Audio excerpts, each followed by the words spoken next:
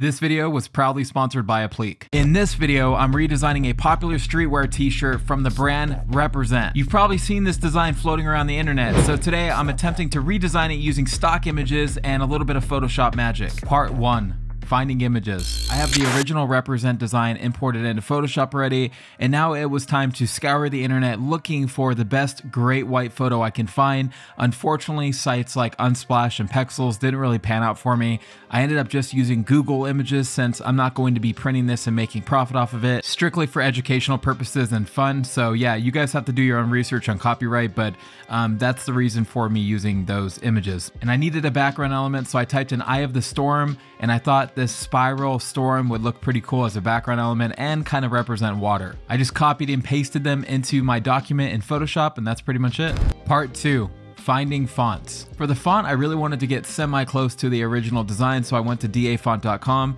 typed in Represent so I can see what these fonts will look like. There were two fonts that stood out to me that looked very similar. One was called Oxide and the second one was called Poggers, and you guys can search for those on dafont.com and find them instantly. So yeah, I got those downloaded, installed, and they're ready to go. Part 3. Compositing. Compositing is where we take all of the images that we just found and bring them into Photoshop and start blending them together. As you can see, I'm lowering the opacity of the shark layer, that way I can see under it and kind of position the storm where I want it. I do have a reference layer set up, so I can always toggle that on and off and see exactly what the original looks like, so I can kind of sort of match it, right? I'm not trying to copy it exactly. As long as I can capture the overall aesthetic, it's going to look very similar. And again, I don't really care if it looks the same, but I don't want it to look completely different. The key to compositing is using a layer mask on each layer that you're trying to blend. Now, as far as the shark layer goes, I have a layer mask applied and I'm painting with a soft round brush, and that's simply because I want the pixels to be able to blend together,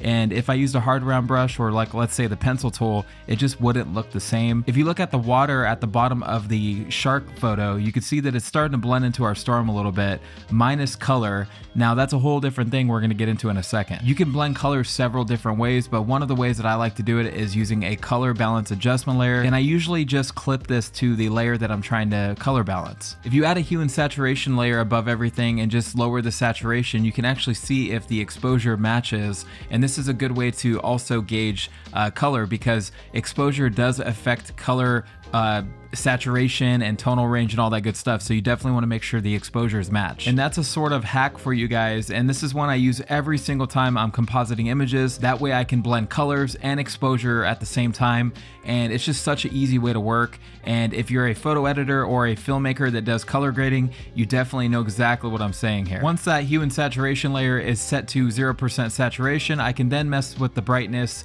and contrast of individual layers. That way I can blend them together. In this case, I'm focusing more on the great white shark. As you can see, I needed to brighten it up just a little bit to match the overall exposure of the storm. And I wanted to show you guys that not everything works out. My background image, I just wasn't in love with it, so I ended up finding another one and just doing the same exact process I just went over, just blending it, making sure everything looks cohesive before adding all my effects. So yeah, this new storm, I just liked it a lot more. And what I ended up doing was going back to Google, typing in Eye of the Storm again, and just kind of filtering through all the images until I found this one. If you're looking to start a streetwear brand, but maybe you're a little low on funds, Applique is your answer. They're a convenient print-on-demand service that integrates seamlessly with your favorite e-commerce platforms such as Shopify. Simply add their app to your e-commerce store, choose the products you would like to customize, add your designs, and then that is pretty much it. Additionally, they offer private labeling and no monthly fees. Truly a great service, and you don't want to miss out on it. You can get started by signing up using the link in the description below.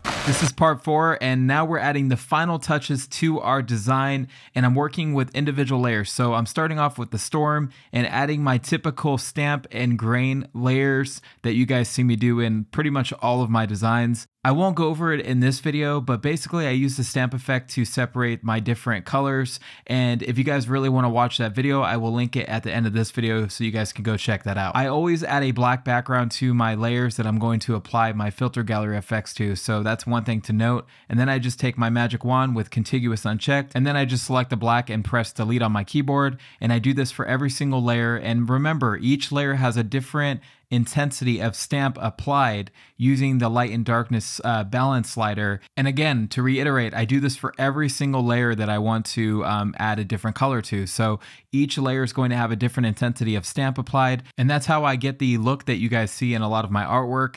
But I don't always use this, but it is definitely something that I use often, and it's a really cool look nonetheless, so definitely try it out. Again, that end screen will have the video going over this in more depth, but basically at this point I'm playing with the colors, making sure that they look the way I want them to look, obviously. And another cool trick that you can try is once you're done with all of your layers, you applied all the effects and the colors and stuff, you can then group all of those layers and then add the original photo on top and change the blend mode to multiply and even clip it. And that's how you can get the original colors of the shark back. So if you're looking to keep the original colors of the original image, then you just want to basically add it above everything, change the blend mode to either multiply or color. Color also works really well if you don't want to affect things like shadows. And then you can even try adding saturation to your original image. That way it intensifies the color a little bit more. If you guys want a breakdown of this in greater detail, you definitely have to check out my merch design course coming out this April. I linked it in the description below, but basically it's going to cover over 15 hours of merch design skills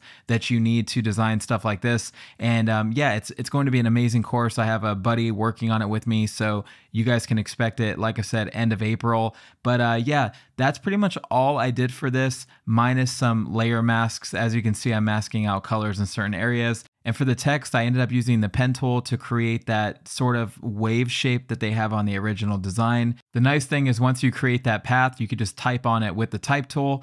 The pen tool is super powerful if you didn't know that already. You can literally create any shape and type on it. I believe the only other thing that I had to do was add a slight skew to the text once I was done with the sizing and everything like that. And then obviously finishing touches like textures, but it was super easy to do all that. Obviously we do it in every single video. So it was kind of like rinse and repeat. And you know, I was missing some of the text at the bottom as well. So I ended up finding a stencil font at the very end and then just adding it to the bottom. But yeah, nonetheless, this is how I did it, guys. And there's really no secret to this stuff. Once you do it once and practice it every single day, it becomes like second nature to you. If there's one piece of advice I can give you guys and leave you with today, that would probably be just be patient and practice every single day. At the end of the day, this is a skill and skills take time to get good at. So definitely don't rush it, and don't get mad at yourself if you can't figure something out, because you might wake up tomorrow and have this crazy breakthrough where you learn the thing that you were trying to learn this whole time. Here is the final Represent redesign next to the original. Let me know what you guys think in the comment section below. I'm Charlie with Merch Design Academy. I will see you guys in the next one.